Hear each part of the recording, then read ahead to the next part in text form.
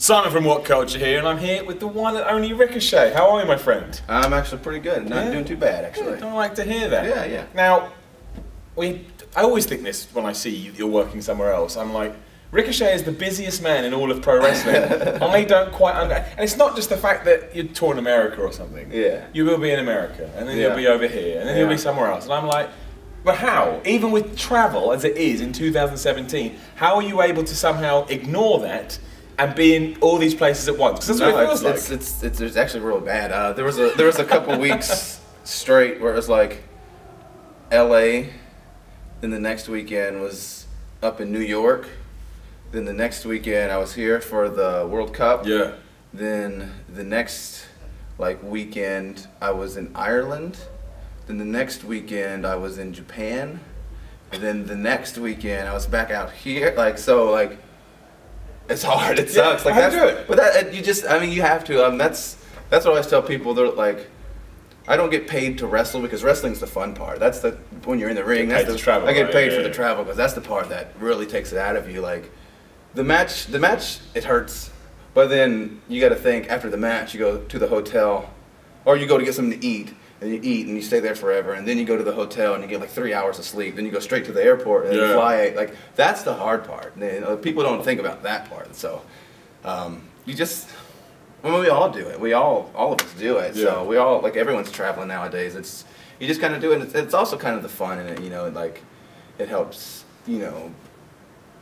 toughen you up, I guess. It must be a bit of a double-edged sword as well, because obviously if that's not happening, then you're not getting the dates you want. But at the same time, in Japan, my last show was like June 11th or something. Yeah. I didn't have another show until like July 12th. So like a full month off, and it was awesome. Yeah. So I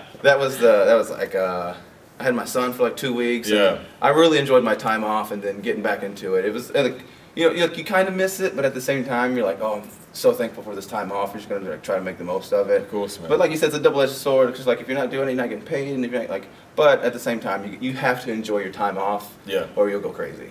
You know what I mean? Absolutely. And during this mad travel period, you did pop up in the New Japan shows that happened in Long Beach. Yes. And you had some interesting words for certain people. How was any fallout from that? Or is I think they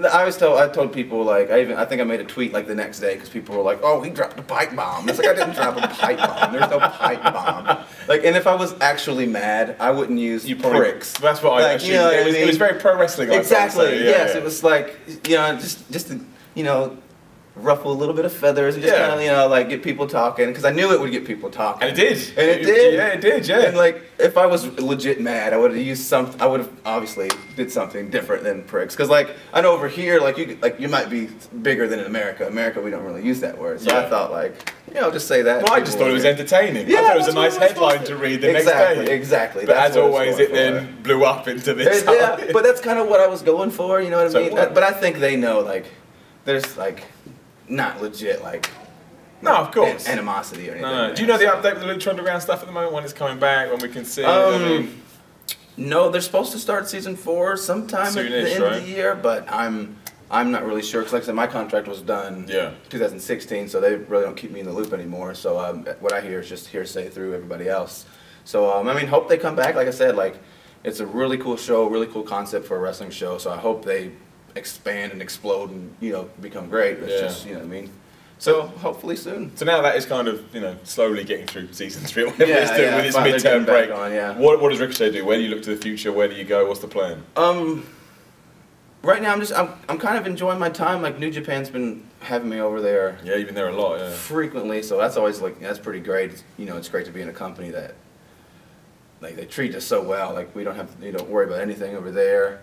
And again, if I want to, I can spend some time. I can spend a month off, at home. You're in control, I'm really enjoying that. I'm really going to try to ride this as long as I can until I feel good. But I'm not getting any younger. I'm almost 30 years old, so. Nah, dude, you're a spring chicken. But I've been wrestling 14 years. It takes a toll, right? So, your bump card, as they say. So sooner or later, I might have to start making some major decisions on what I'm going to do. So that's exciting. But right now, I'm just kind of enjoying it. Cool. And my last question for you is a bit of a niche one. Yeah. But I was on Twitter the other day. I was hanging out on social media, as people do, I saw Jim Cornette thought he'd have a little pop at Kenny Omega.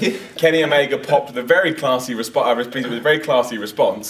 And then obviously you had your nice little gif in there as well. I just wanted to get your opinion on all of that and what you believe this bizarre feud between... It's not even a feud. It's Jim Cornette says stuff and Kenny Omega's really nice about it. Because he said...